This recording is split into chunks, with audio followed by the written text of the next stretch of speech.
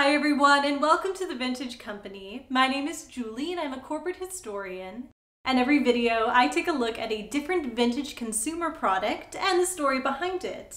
And today I'm looking into the history of hair dryers, including the Lady Sunbeam Controlled Heat Deluxe hair dryer, a hands-free bonnet dryer that promised to give women more leisure time.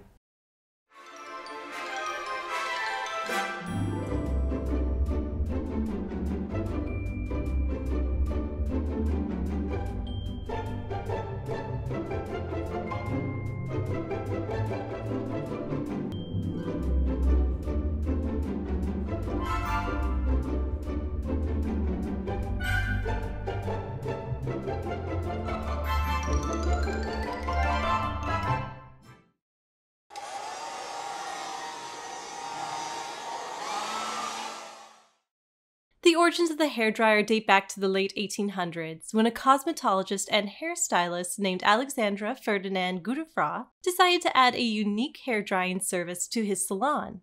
At first, according to Godefroy's son, the heat from a Bunsen burner was piped into a metal hood. A woman sat under the hood with her hair strung up on cup hooks until the hair dried. By the time Godefroy applied for a patent for his hair-drying invention in 1888, several improvements had been made. The Bunsen burner had been replaced by a gas furnace. A flue at the top of the hood let hot air pass through, drying the hair as it went, and the cup hooks had disappeared. But despite its status as the first ever hairdryer, Godefroy's device lacked the crucial component of modern blow dryers: electric airflow. In the early 1900s, marketers saw the hair-drying potential of another invention, the electric vacuum cleaner.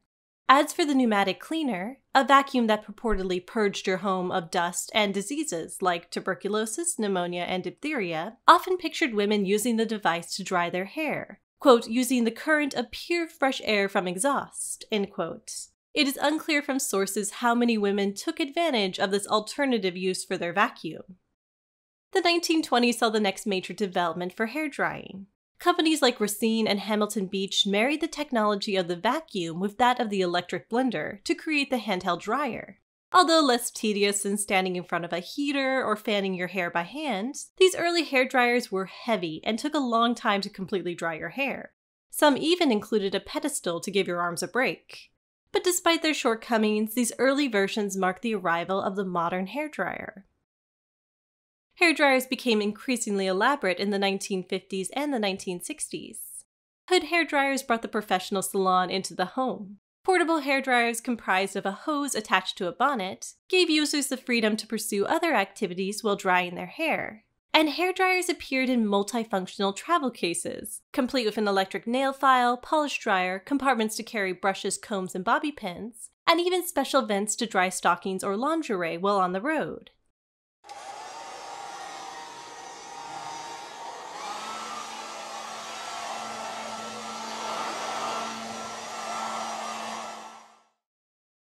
In 1956, Sunbeam Corporation, a company known for making many types of electric household appliances, introduced the Lady Sunbeam Controlled Heat hairdryer, a tabletop hairdryer complete with a plastic hose and a vinyl bonnet. The hairdryer had 4 heat settings and was scientifically designed to direct warm air through the hair, concentrating on the back of the head where the hair was heavier and harder to dry. According to Sunbeam, the Lady Sunbeam Controlled Heat hairdryer was 38% faster than the average hairdryer. In 1958, Sunbeam added a deluxe model featuring a nail polish dryer and a sliding door to conveniently store the hose in the cap. The Lady Sunbeam Controlled Heat dryer was not only advertised for its speed, but also for the freedom and relaxation it promised the women who used it. An ad noted, "Incidentally, your hands are free to do your nails, jot a note, or phone a friend. Indulge your hair and yourself with Lady Sunbeam." Another emphasized, women can now dial new beauty and leisure time with the comforting satisfaction of lovely radiant hair more often. It is likely that Sunbeam and other hairdryer manufacturers wanted to mimic the relaxation and socializing a woman might find under the hood dryer at a salon, but with the convenience of never leaving her home.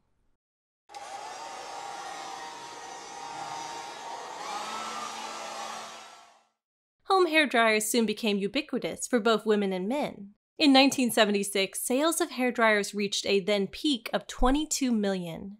With increased popularity came new awareness of potential dangers. Throughout the 1970s, newspapers reported on a rising number of reported hairdryer-related accidents. Between July 1973 and August 1977, 29 people were electrocuted by hairdryers and electric combs. 26 of those cases were while the victim was in the bathtub. Investigators also examined 99 cases of hairdryers emitting sparks, flames, or pieces of molten plastic that occurred during the same time period. More troubling news emerged in 1979 when several hairdryers were found to release asbestos fibers from their heat shields, leading to a recall of 18 million dryers. According to the Consumer Product Safety Commission in 1988, there were 172 deaths and 88 severe injuries from hairdryers over 11 years.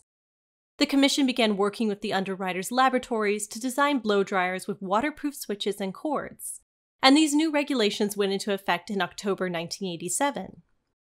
In 1991, additional laws required hairdryers to have ground fault circuit interrupters to reduce the risk of high-voltage electrocution. By 1997, the number of hairdryer electrocutions had declined from an average of 18 deaths to 2 a year.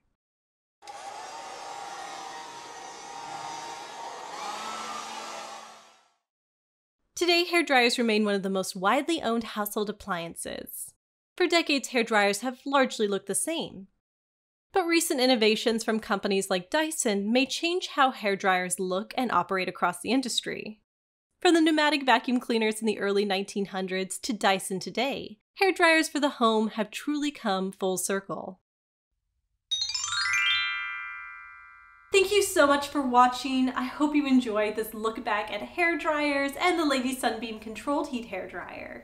For me, it was really interesting to take a dive into the history of something that I use pretty much every day. If you like this video and you want to learn more about the history of companies and their products, please consider giving it a like and subscribing below. Thank you again, and I'll see you next time.